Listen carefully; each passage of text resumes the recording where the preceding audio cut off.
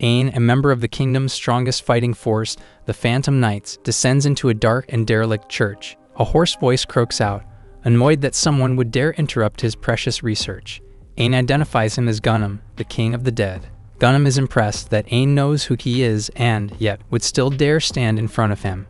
He asks how he was able to bypass his traps, but Ain wouldn't really describe those obstacles he ran into as traps. Gunham half warns and half brags to Ain that he is powerful enough to defeat even veteran knights who possess golden dragon medals. Gunham looks down on Ain, who appears to be a run-of-the-mill, underpaid knight. He taunts Ain and says he'd be better off finding 3 golden dragon knights before trying to fight him. Without a word, Ain thrusts his sword towards Gunham's eye, which he quickly avoids by momentarily dissipating his body. Gunham may have underestimated Ain, but it still isn't anything he should be worried about. He opens a portal to the land of the dead and summons a creature to fight by his side, a powerful undead dragon. Gunham orders his monster to attack Ain's life points directly, but Ain calmly takes up a steady stance with his legs spread wide. Gunham is confused by what Ain is trying to do at first, but then he sees an unearthly and almost supernatural aura about him. With but one strike, Ain cuts down the dragon and reminds it of what it already was, dead. Gunham's own body is sliced in two, and even he doesn't quite understand what just happened. It all happened so fast, at a speed that his eyes were incapable of following.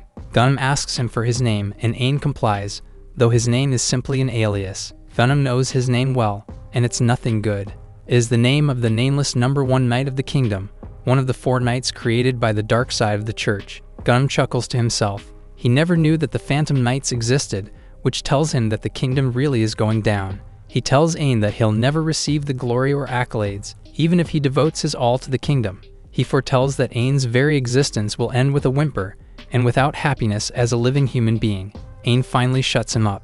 Ain stumbles out of Gunham's hideout, musing over what his short-lived adversary said. Ironically, the things Gunham talked about never came to mind. He had been taught that emotions and glory were unnecessary to the mission. The only thing that matters is that the job was done. For the first time, Ain wonders if he feels fulfilled doing his work. Is he really failing to live as a human? Emotions that were bottled up under layers of indoctrination rise to the surface. For the first time, he feels fear. Fear that he's wasting his life away. With this sudden self-awareness, Ain asks himself, what should he do now? Ain returns to the holy city of Seine within the Adia kingdom. He hands Cardinal Nesha his report on the recently concluded mission. Nesha, a stone-faced man, dispels his disguise and returns to her original form upon seeing who it is. Ain tries to talk about a mass of people that were suddenly spirited away toward the north, but she's far more interested in learning about his encounter with Gunham. There is nothing that Nesha does not know. Nesha is an alchemist and an extraordinarily powerful witch. She has over 20 aliases, using her various positions of power to leverage her own interests. She is the true ruler of Adia, and she pulls its strings from the shadows. She was also responsible for plucking Ain and 4 other orphans to form the Phantom Knights, using profane, taboo magic. Ain doesn't feel particularly strong about it since he's always accepted it as natural, but today Nesha notices that he looks lost. He tries to tell her about what Gunham told him, but he ultimately decides not to disclose his true feelings. Nesha, like a worried mother, reassures Ain that she is here to help, and she encourages him to tell her what's weighing down his mind. Ain kneels and tells Nesha that he wants to enroll at the local academy. Nesha, predictably, is confused by his request. He explains that Gunham laughed at him for having an empty life, and during his return journey to Seine, something caught his eye. An academy filled with people his own age, laughing, playing, and gossiping. He felt envious. This was his first time feeling such an emotion, and he feels that if he enrolled at such a school, it might give his empty life some meaning. Nesha understands what Ain is trying to do, not that she approves of it. She's almost in shock that one of her Phantom Knights would say such meaningless things. Ain immediately regrets bringing the subject up. However, to his surprise, Nesha actually agrees to his selfish requests. She tells him that in 3 years' time, he will no longer be Ain, a Phantom Knight, but a nameless orphan enrolled in the Knight Academy. The Academy headmaster is a close acquaintance of Nesha's, so admission into the school will be an easy matter. However, she warns him that his existence is still a secret from the world, so she asks him not to stand out too much. Ain feels relief and even gratitude that his wish has been granted. Nesha, predicting that it would be troublesome if he were to be put into the upper class group, decides to assign him to the lowest class regardless of his entrance results. Ain is grateful for Nesha's help, and like a loving mother, Nesha hopes that he finds what he's looking for. She encourages him to do his best, and Ain, riding on cloud 9, happily exits the church with his wish fulfilled. Nesha smiles as she watches her foster son walk away. How lovely. How amusing. Her beast of billows, trying to be a human. She looks forward to the interesting and delicious developments that will unfold by letting him loose in the world. A few days later, the Royal Academy conducts its entrance examination day. As usual, the rich people are doing rich people things by bullying poor people. A small child tries to gain entrance to the academy, but a snotty noble stands in her way. When the girl refuses to leave, the noble asks his bodyguard to break her arms off. His bodyguard grabs her arm and prepares to carry out his order, but Ain steps in at just the right moment. He tries to de-escalate the situation and calm everyone down, but the noble, a man named Kand, talks down to Ain for trying to speak back to him. Ain raises an eyebrow. He's never heard of the name Kand, but it's a stupid name, and he should probably just leave the girl alone. Kand sighs and assumes that Ain is yet another clueless commoner. He has his bodyguard pick on him too, but the young girl, not wanting to involve Ain in her mess, begs them to let him go. She even offers to go home to her village. Her peace offering backfires, and Kand is angrier than ever, and he slams the young girl for talking back to him. He lets her know that his family, the Camersines, are a distinguished clan of knights, going back generations. He feels insulted, no, disgusted that the likes of Ain would want to join the world of knights. Ain thought that even commoners could join the academy without having a pedigree, but Kand tells him that this is all on the surface, to appeal to the common man. He explains that lineage is everything for a knight. Magic and martial prowess are intrinsically linked to one's bloodline, so a self-taught swordsman like Ain could never hope to match a purebred like him, especially not at Le Dante Royal Academy, a prestigious institution that only produces first-rate knights. In case he hasn't made his point, Kand tells Ain that he doesn't belong here. While Ain understands his decision is a stupid decision, and he decides to ignore it.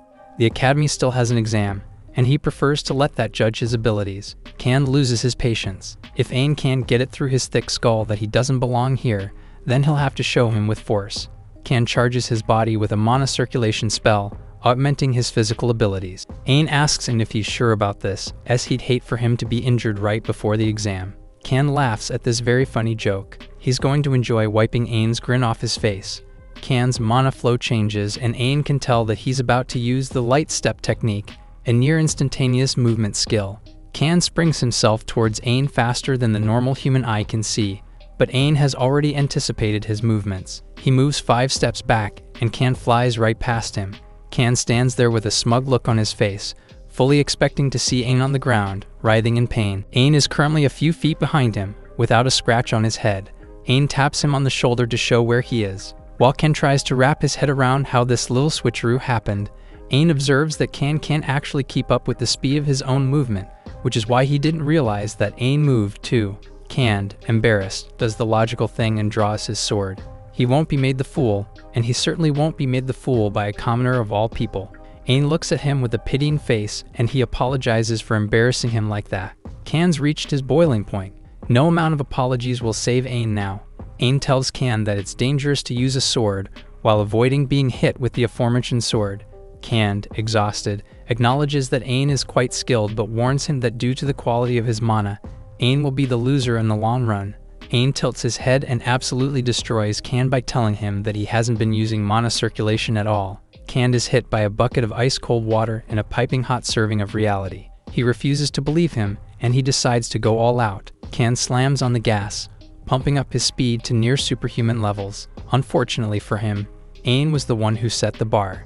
As Kand executes his Barry Allen maneuver, he tells Ain that this is the trump card of the Camersine house, a secret technique that only those who have mastered their light step technique can use. This is the flash of the 9 circles, and he dares Ain to escape it if he can. Ain escapes it by kicking Kand so hard in the face that the author had to dedicate a 2-page spread to it. Kand lands roughly a few feet away, bloodied, bruised, and near unconscious.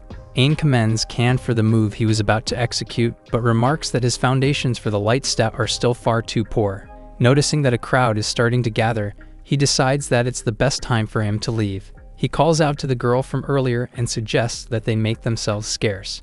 She thanks him for helping her out of that situation, but she's still concerned about whether Kand is still alive. Ain reassures her that all he did was lightly kick Kand. The fact that he's still in one piece is enough. Can recovers enough strength to threaten to ruin Ain's life. Ain was right. He's still alive. The young girl thanks Ain again, and she introduces herself as Lulu. After exchanging names, Lulu remarks that she is rather disappointed to learn that horrible people like Cand are attending this school. When Lulu finds out that Ain is a commoner, she asks him to be her friend if they both happen to pass the exam.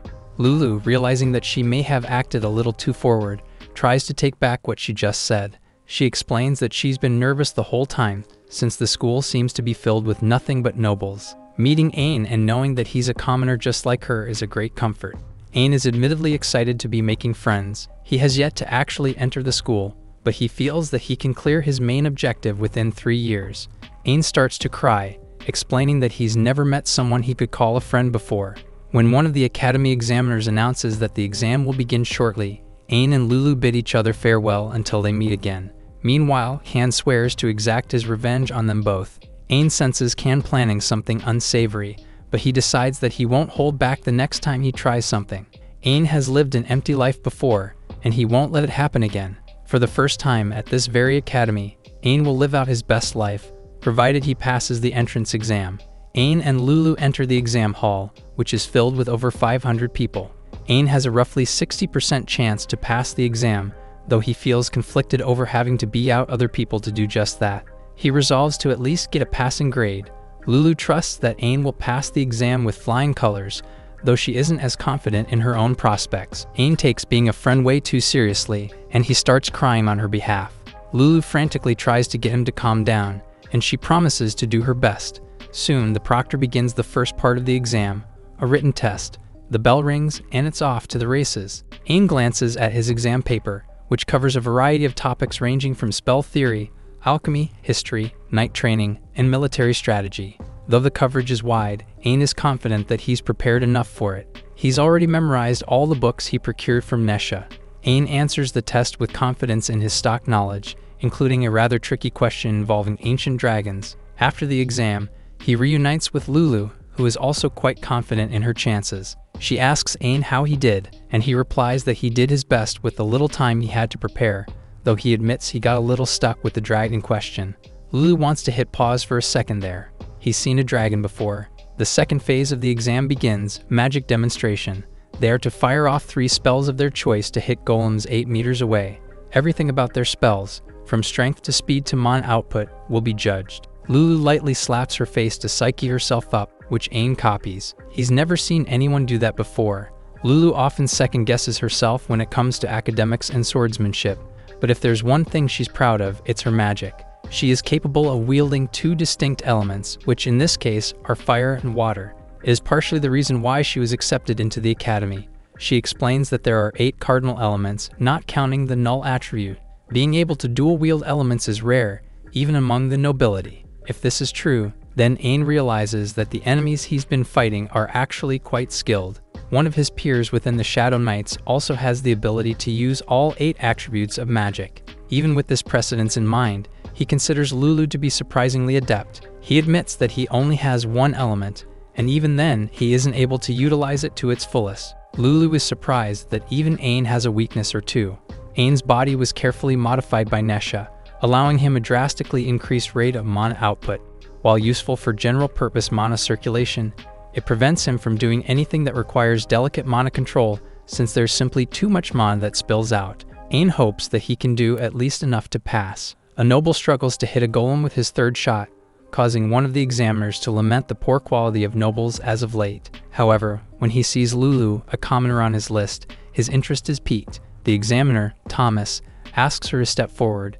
He tells her that he was given instructions to be a little harsher when grading commoners, so this is nothing personal, just business. Thomas summons the golems a bit farther away than normal, which he says is a test of her resolve to enter a world that only the nobility are welcome in. Ain notices how nervous Lulu is, but she works up the courage to step forward. She'll show everyone what she can do. She takes her stance in front of the range, and Thomas gives her the signal to start. Lulu casts a level 2 spell, Fire Spear, that flies true and hits its target. Thomas is impressed, and he tells her to move on to the next one. For her next spell, Lulu casts a level 2 water gun, which also finds its mark. This leaves quite an impression on Thomas, who notices that she has exceptional control for a dual-element spellcaster. Lulu breathes a steady sigh of relief now that this portion of the exam is over. Aang commends her on a job well done, and he reassures her that she's a shoo-in to pass the exam. Lulu thanks him for his support, but now it's her time to return the favor. She hands him a charm that her grandmother made for her, and she lends it to him too. She believes in him wholeheartedly, even though they met just an hour and a half ago. Aang can't bottle up his emotions. It's his first time receiving a gift. Aang steps up to bat, and he prepares the one element he can use, darkness. He prepares a rank 2 dark ball, which Thomas takes note of. It's a very rare element. Aang fires his dark ball, but the shot goes wide and destroys everything that isn't a golem. The impact of the spell kicks up a mountain of dust and debris, but all Aang can think of is that he missed. Aang tries to delicately strike a balance between passing the exam and not attracting attention to himself. Thomas, on the other hand, is frazzled by the sudden power brought to the table. Aang does the exact opposite of what he planned. He attracts attention to himself by casting a rank 5 spell, Abyss Break. If he can't hit the target accurately, all he has to do is hit everything. Thomas tries to stop him from unleashing the spell, but it's too late. A destructive force strikes the field, causing considerable damage to the academy. If Thomas weren't there to mitigate the blast, the nearest building would have collapsed. Thomas tries to get a grip on the situation, while Aang realizes that he missed yet again. Undeterred, he decides to cast an even more powerful spell, but thankfully Thomas gets to him in time. Aang, still thinking that he's failing the test, asks for one more chance to hit the golems. Thomas, who just wants to get this over with, gives him a perfect score, and he asks someone to contact the Earth Department so they can repair the field. Aang, thinking that he's being given preferential treatment, tries to fire another one of his spells. Thomas has to physically restrain him. While the Earth Magic Department is hard at work repairing the field, Aang sulks over not being able to hit his target. Lulu tries to cheer him up and reminds him that their next exam is the swordsmanship portion. This time they have the same examiner, Sir Kars. Aang notices Lulu's eyes glistening with admiration for Sir Kars. Lulu is confident that she can read people well, and by looking into Kars's eyes, she can tell that he is a person filled with kindness. Aang seriously wonders about that. Kan staggers into the room, calling out to his big brother. When Kars sees the state Kan is in, Kan claims that a commoner sucker punched him. Kars comforts his brother while his hatred for commoners festers. When Kan sees Aang and Lulu, he points at them and claims they were the ones who injured him. All hints of kindness disappear from Kars's eyes. Kars introduces himself as one of the kingdom's royal knights, here to assist the academy with their entrance exam. He looms over Aang and Lulu, intent on returning the favor for the injustice they've dealt his brother. Kars has always been against allowing commoners like Aang to enter the academy, so he's going to make sure that this exam is the most ridiculous, difficult, and torturous endeavor he's ever experienced. Kan wastes no time laughing at Aang, even though, as a noble, he's already guaranteed a perfect score on the swordsmanship exam. I love nepotism. Kars summons his trust blade to his side, and he decides that Lulu will be the first to suffer his wrath. Lulu's knees tremble, but Aang is her support. He volunteers to go first on her behalf, and Kars has no complaints. He was going to beat them both, regardless. Kars explains that the exam is a simple exchange of blows, though he remarks that accidents during the exam aren't unheard of. He tells Aang not to hold anything back, unless he wants to leave the academy on a stretcher. Kars coats himself in mana and instructs Aang to do the same, but Aang will only do so if he thinks he needs it. Without a shred of hesitation, Kars attacks. Their swords clash in the center of the room, where Kars taunts Aang, saying that he should have left when he had the chance. It's too late for apologies now, and he'll slowly take his time toying with him. Kars starts slowly increasing his strength, and upon noticing that Aang hasn't budged an inch, he commends him. Kars starts trying for real, and he expends enough force to make the ground beneath them split open. Lulu fears for Aang's safety, but actually, Aang is quite comfortable. Kars can't believe what he's seeing. Aang hasn't moved, and to make matters worse, Aang is still acting like a cheeky Brit. This is the final straw for Kars. He was only intending on taking an arm away from Aang, but with his latest Spider-Man quip, he's going to take everything from him. Kars decides to use the highest level of his physical enhancement spell to grind Aang's bones to dust. Despite all his bravado and C-list villain speech, Aang hasn't moved at all. Kars tries to rationalize how this could be possible, but Aang remarks that he thought Kars was going to be serious. Something inside Kars just snaps. He disengages from Aang and uses the distance between them to thrust his sword forward. Aang deflects it without effort. Kars is shocked beyond belief. Cand and Lulu are unaware of the reality of the situation, and they believe that Aang is screwed. Suddenly, Thomas runs into the exam room to try and stop Kars from going all out against an exam candidate. Kars doesn't hear him, and he goes all out against an exam candidate. To Thomas' shock, Aang isn't just surviving the onslaught, he's going toe-to-toe with an active knight of the kingdom. Kars desperately tries to find anything that will give him the edge, because if he loses, it'll be his funeral. The only thing worse than death is being embarrassed in front of everyone like this. Aang notices a crowd forming behind him. He tells Kars that his mana circulation is too simple and his technique is crude. He's already seen through his technique since Can was kind enough to give him a little demonstration. Kars brings his sword up and slashes downward, but Aang nudges it with the pommel of his own sword, causing Kars to hit himself in the jaw. In a heavyweight match, that'd be a knockout, and it is. Aang handily defeats Kars, but when he realizes that he may have taken it a bit too far, he decides to take the most logical course of action and pretend he didn't know what he was doing. Thomas inspects Kars' body and asks what Aang did, but Aang claims that he was just frantically evading his attacks. Regardless of what happened, the fact remains that Kars is down for the count, and they're down an examiner. Can angrily strikes his brother to try and get him to wake up, since he was counting on him to help him cheat his way through the exam. Thomas, overhearing everything, suggests that Can keep that to himself, unless he wants to get apprehended for cheating. Can do little, but grit his teeth. Thomas turns to Aang, who still insists on redoing his exam with another examiner. However, Thomas sees no need to do that. He's already seen what Aang is capable of. He's not stupid. Thomas instructs the other examinees to wait for a replacement examiner, and he carries the groggy Kars out of the room. Lulu approaches Aang and thanks him for going first, though he still thinks he failed somehow, even though he literally just beat the examiner. Lulu tells Aang that he's selling himself too short.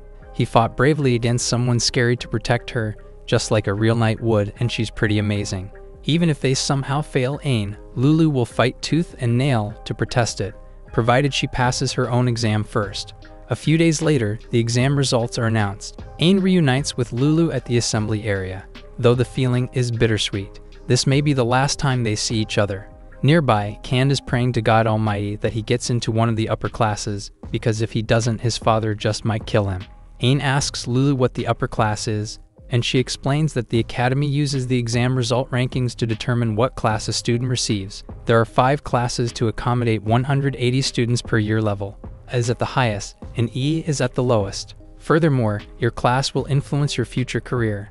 Thus, the upper classes are usually made up of high-ranking nobles, while the lower classes are often made up of low-class nobles. A golden owl flies onto the perch and announces that the results will be revealed soon. It is profane and hurls more insults than a Call of Duty lobby. The owl removes a sheet from a massive bulletin board, revealing everyone's results. By some miracle, Lulu managed to inch her way into Class E. To Lulu's surprise, Aang is her classmate, with his score being the very bottom of the barrel. Aang isn't surprised, considering that he pretty much messed up nearly every exam he took. However, he isn't bothered by it. To him, the more important thing is that he was able to get into a class with his friend. Meanwhile, Can is furious to learn that he has been placed in D class, and he questions the integrity of the academy itself. Lulu is just glad she isn't in the same class as him. However, the most surprised of the bunch is Thomas. He knows that Aang deserves more than Class E, making him wonder just what the principal is planning. Thomas storms into Principal Fersen's office, voicing his disapproval of his methods of currying favor with the nobles. Fersen scowls at Thomas and explains that trying to make the nobles enemies would only harm the academy's reputation.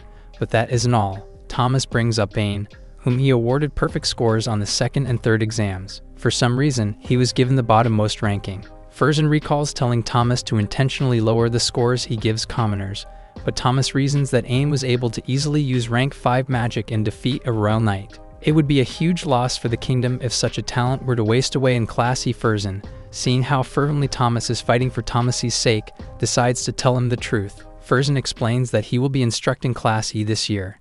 The reason Aang was ranked last is because the Forbidden Witch asked them to. Fersen describes the witch as a monster who controls the royal family and church from the shadows. He explains that he received a letter from this witch, asking him to watch over her beloved child. Fersen warns Thomas not to do or say anything that might offend the witch, because if they do, they may not be easily forgiven. Already, Nesh's crow familiars circle the academy, keeping a close eye on them. While Thomas tries to process this new information, Aang arrives at the door. Furzin changes his attitude completely, and he treats Ain like he's a guest at Caesar's palace. Furzin tells Ain that he's heard about all the details about him from Nesh's letter. Ain asks about his test results, and a rattled Furzin gets on his hands and knees and begs for forgiveness. Even though Ain should have gotten a perfect score across all exams, he was forced to be placed in Class E due to Nesh's orders. Ain understands completely, though Furzin offers some assistance, since being the lowest rank in Class E brings with it its own set of problems. However, Ain has already prepared to deal with these issues himself. A few days later, Ain begins his new academy life with the most unexpressive face known to man. He runs into Lulu, who has also switched to her new uniform. After chatting for a while, Thomas shows up and asks the class to follow him to their new dorms. Ain and Lulu are glad that Thomas is their new advisor. Thomas nervously glances at Ain, hoping that he won't cause any trouble while he's in charge of the class. Lulu excitedly looks around the campus, which, as she expected, is filled with beautiful buildings. One of their classmates, Helena, points out in a matter-of-fact way that the campus is expected to be beautiful. While she acts high and mighty towards them, Lulu tells Ain that Helena's house, Hestrello, is a knighted family, meaning that they are only honorary nobles. In reality, she isn't that far off from a commoner. Helena, annoyed, is willing to forgive their transgression if Ain agrees to be her personal manservant. Lulu is appalled, but Ain is less so. He quickly agrees to be her servant, just because he wants to make as many friends as possible. Lulu asks him if he's sure about this, and he replies that he has plenty of experience being a servant. Helena proudly laughs in the most cliché and stereotyped manner possible, and Lulu asks Ain how he could let himself be the servant of someone with such a stupid laugh. Thomas breaks up the chatter and tells them that they've arrived. Their new dorm is a rundown, dilapidated building that looks like a Left 4 Dead 2 stage. Lulu had heard rumors that lodgings differed between each class, but she never thought it'd be this bad. Helena marches up to Thomas and asks for an explanation, and he says that it is what it is. While other classes have private rooms, Class E only has one big room. Helena is mortified. Icard, the instructor for Class D, points and laughs at Class E's dorm. Can joins in. While Thomas understands their grievances, he asks them to just drop off their belongings for now so he can explain more about their circumstances in class. Later, in the lecture room, Helena re-airs her grievances regarding their living situation. Thomas tells her that the rules are the rules. Helena tries to find allies by protesting with her, but Ain honestly finds the house acceptable. It has walls and a roof, and it is generally safe from monsters. Helena shudders to think about the living situations he's been in this whole time. Helena looks to Lulu, but even she is perfectly fine with sharing one big room with everyone since there are only 5 or so girls. Thomas reassures them all that they'll get their chance to switch dorm houses. The academy features a rank and point system that ranks their classes based on merit. Thomas explains that a class's rank depends on class points. These points are earned via lectures, attitudes, and written exams. These class points are then linked to their overall quality of life and after-school job opportunities. However, Ain finds this strange. In the first place, those in Class A have better abilities overall, while those in Class E have worse abilities. It would be virtually impossible to climb the ranks. Thomas commends Ain for catching on quickly. He snaps his fingers and shows them the current points for each class. Class E has a meager 137 points, while Class A has 243. Ain astutely identifies these as the average scores on their exams. Thomas confirms his suspicions. While the point difference looks reasonable, the truth is Class E has never been able to bridge that gap. He identifies the problem in the class points system itself. Class ranks changed rarely in the past. In recent years, as the academy began to be more accommodating to the nobility, they created a new bottom line for them to unload their stress on. That's why Class E was created. Helena asks him if this means it is impossible for them to change class ranks, but Thomas thinks otherwise. He thinks that something interesting is going to happen. He explains that this year's Class D is filled with lower-class nobles that couldn't be put into Class E this time. Class E has a special bomb put into the mix. Thomas encourages the class to fight tooth and nail to defeat Class D this year. Ain notices that Thomas seems strangely gung-ho about their situation, and he admits that he dislikes the situation in the academy. He apologizes for dragging them into school politics, but he sincerely hopes that they surpass Class D. Thomas brings out the class for a round of mock battles. The aim is to simply exchange blows, not knock the other guy out. That last part is directed at Ain for sure. Before Lulu and Ain can partner up, Helena marches up to him and tries to snatch him away. Ain says that he already has one, but Helena simply tells him to get rid of Lulu. Lulu mutters that there must be other partners for Helena, so Helena challenges her to a duel for the right to have Ain as a partner. Lulu realizes something: Helena is only doing this because she was left out when the class split up into pairs. She hit the nail right on the head, even though Helena claims otherwise. Ain notices a student by himself and asks him if he'd be willing to partner up with Helena. The Sasuke wannabe says nothing. When Helena sees who Ain is calling out to, she tells him not to bother. The man is Jiren of the Guilford house. His family's current head is said to be a crazy, barbaric individual who is rumored to have beaten another noble half to death. In short, the Guilford family has a poor reputation. Helena is convinced that Jiren must be some sort of devil himself, though Ain doesn't seem to think so. Helena tries to say that Jiren must have killed at least 2 people by now, not knowing that Jiren is standing right behind her. He hears that Helena is quite confident with her swordsmanship, so he asks to play around with her a bit. Ain congratulates Helena for finding a training partner who looks like he could kill her with a flick of his finger. Helena is hysterical. She refuses to partner up with someone from the violent Guilford house. Jiren impatiently tells her to fight him already. Ain and Lulu proceed with their sparring match, but they take a break after a short while. He senses that Lulu seems a little distracted, and she explains that she's just really worried about Helena, who is currently fighting for her life. Jiren's blows are swift and heady, and augmented by his mana circulation, they are damn near impossible to parry. Ain muses that this isn't even a match anymore, it's a massacre. Thomas advised the class to bring anyone injured to the infirmary, but at this rate, they might not have anything to carry back. Helena slips on her heel, leaving her wide open to one of Jiren's strikes. Ain, sensing the danger, steps in and blocks Jiren's blow. Helena hides behind Ain, who tells Jiren that he is going too far. Jiren shrugs, saying that accidents happen, and that's why they have nurses. Ain suggests that they just all get along, but Jiren would hate to get along with those from the lower class. Ain points out that he's in the same class as them now, but Jiren firmly believes that he's being treated unfairly. Ain warns him that isolating himself like this will cost him in the long run. More importantly, however, he wants him to apologize to Helena. Jiren refuses to bow his head to someone from a mere-knighted family, but since he's bored, he'll give Ain a chance. He challenges him to a mock battle, and if Ain wins, he'll do whatever he wants. But if Jiren wins, he wants Ain to get on his knees and apologize. Jiren noticed that Ain seems to be a cut above the rest, but he is still confident that he can beat him. Ain, who was trying not to stand out, did something to stand out, and now he's confused about why he stood out. However, he knows that if he backs out now, it won't be pretty. He accepts Jiren's terms. Helena tugs at Ain's shirt and warns him that he might not come back alive, and he's glad that she's worried about him. That's not what she was trying to say at all. Even so, Ain tells them not to worry. He's just going to practice a little. Jiren looks forward to it. The 2 students take their places on the training grounds. After Jiren confirms that Ain is ready, he tosses him a real metal sword to make their battle feel more serious. Ain suggests that they set some ground rules for the duel first, but that only makes Jiren laugh. It makes it seem like Ain has a chance, and Jiren is sure as hell he doesn't.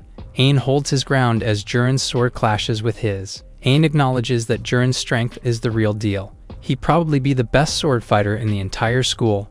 Too bad Ain exists. Jiren, seeing that his normal strength isn't doing anything, announces that he'll use physical enhancement magic. He creates some distance between them, which confuses Ain at first. Regardless of his reasons, this just means Ain can attack first. Ain swoops in with an attack form below, nearly blowing Jiren's arms off. Jiren drops to his knees, but he refuses to acknowledge defeat. His sword is still in his hand, and he's still conscious. Helena points out that his knee touched the canvas, but she cowers in fear when he looks her way.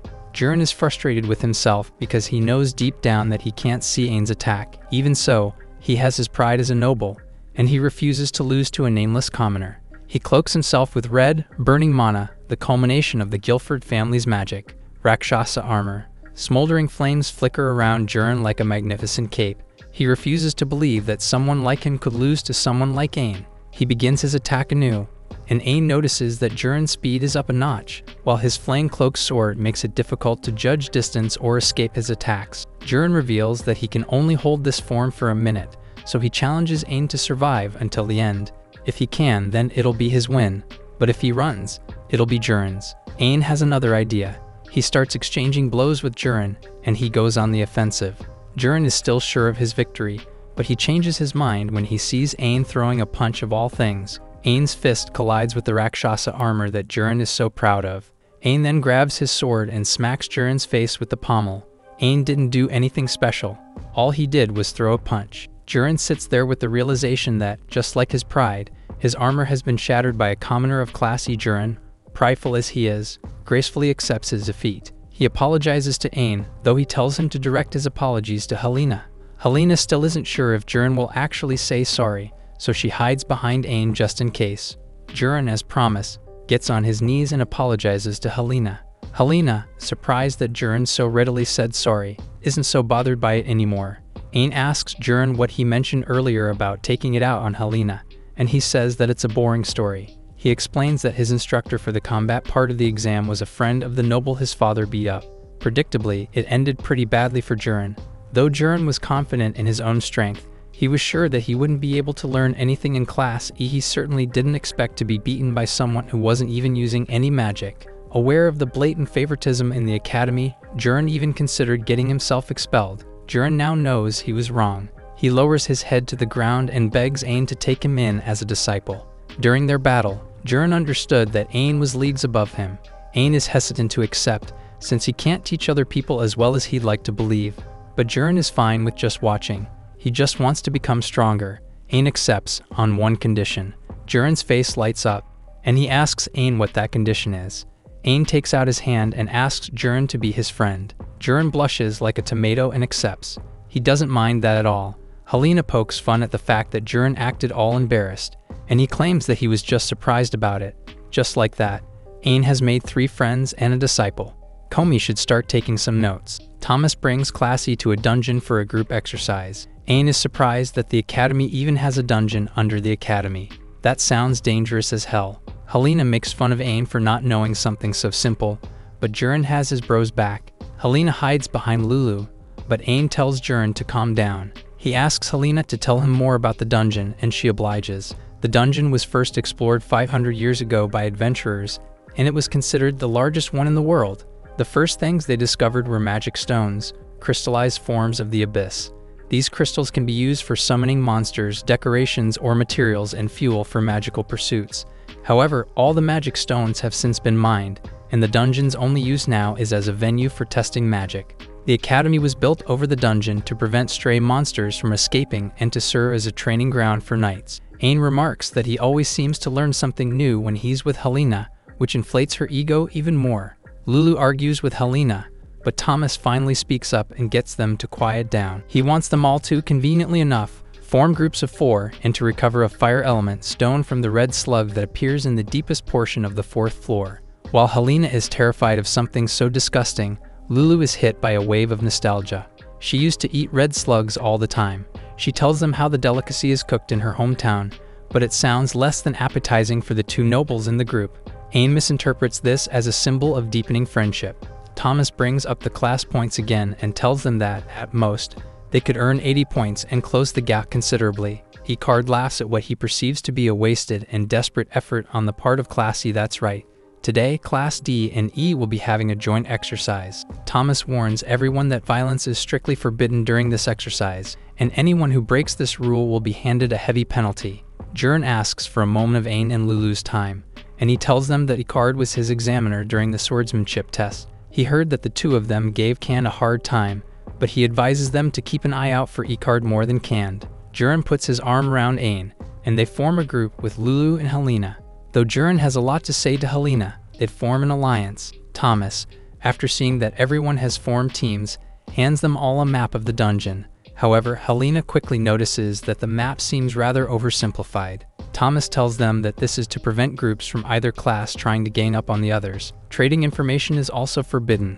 Though there are 8 groups in total between both classes, there are only 6 slugs. Ain recognizes that this means 2 groups could go without any slugs, or even more, if a group decides to overhunt them.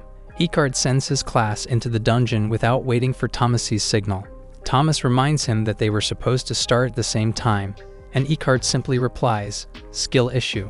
Thomas also noticed that Icard didn't even brief his students on the map or the exercise, insinuating that Icard must have leaked the details beforehand. Icard denies such allegations and attacks Thomas' character instead for being placed in charge of Class E. Ain approaches Thomas and apologizes for getting him stuck with Class E, but Thomas doesn't really care about stuff like that.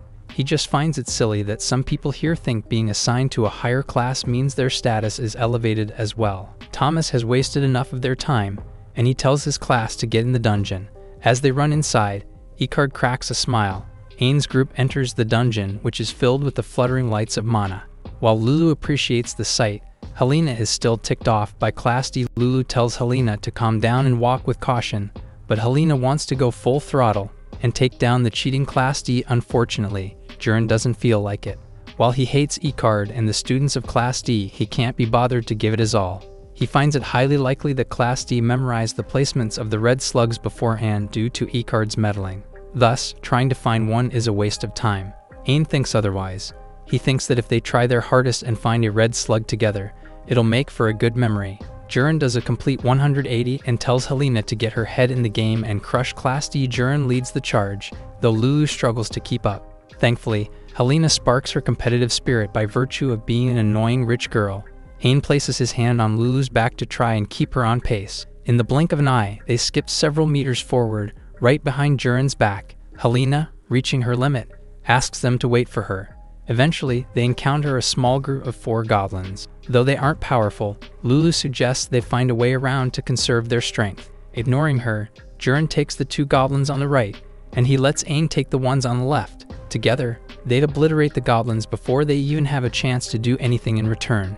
Goblin Slayer would be proud. Jiren is amazed that Ain cut them so cleanly, even through their bones. Ain's eyes narrow. He should have held back a bit. Lulu also praises Jiren for improving since his duel with Ain, and he credits Ain for training him. Helena, seeing the 2 boys in action, is confident of their chances of defeating Class D. Lulu notices something on the ground, which Ain identifies as a spell mark for summoning monsters. It's a trap set in place by a certain someone. Something skitters from the overgrowth, and all 4 of them can sense that something big is coming. A whole swarm of giant spiders, known as sires, start crawling out of the darkness. The whole group quickly falls into a panic as the sires surround them. Ain remembers Nesha telling him that a situation like this may happen, and to look forward to it as an important memory-making opportunity. Ain calmly draws his sword and is excited to make some memories. His friends, on the other hand, are not so much. A squire screeches in front of their faces. This exercise seems harder than Ain thought. Jiren volunteers to hold the line with Ain, and he tells Lulu and Helena to make a run for it. However, both girls resolve to make their stand with them, though Helena is less than enthusiastic about it. Ain's group ready themselves for a long battle. As their struggle begins, Ain shatters the monster-attracting stone. With that out of the way, he can support his friends. Helena's sword is struck away from her hands, leaving her defenseless. Fortunately, Lulu fires a magic spell just in time to rescue her, but this time, Lulu is the one in danger. A sire pins Lulu to the ground, and it doesn't look good for their group. Helena rushes over to try and help her, but even Jiren is being slowly overpowered. Lulu closes her eyes and hopes that her death is as painless as possible, but she needn't worry. Ain is here to save the day. The sire is squashed to bits and pieces, and Ain swiftly comes to Jiren's aid. The surviving sires, seeing how quickly their kind are being killed, scurry away. Ain's group catch their breath, though Jiren is frustrated that he wasn't able to do anything like Ain can. It all dawns on them that if Ain wasn't there, they'd all be dead. They turn their attention to the black stone that called those monsters to begin with, and Jiren is quick to blame Icard, though he isn't 100% certain. Ain wants to investigate some more, but Lulu has lost all strength in her legs. It's not due to poison or fatigue, it's due to fear. Lulu beats herself up for being weak, but Ain tells her she showed remarkable courage by staying to fight with Helena. Helena also points out that Lulu saved her life. With Lulu's mental strength restored, they continue traversing the dungeon. Helena swears to beat up whoever left that stone there. While running, Jiren notices that Ain has a pained look on his face. Ain explains that he's worried about their other classmates, who are also guaranteed to have run into similar traps. The dungeon could be a mess if it overflowed with such monsters. Fortunately, the magic stone can be traced back to its owner based on the mana used to form it, so Jiren can later confirm if it really was Icard who tried to kill them. However, as Lulu points out, it would be difficult to figure out where to place these traps to ensure that Class E students run into them. This means that there are collaborators. Helena's face lights up as they near their red slug. However, Ain gets a bad feeling, and he tells everyone to stop.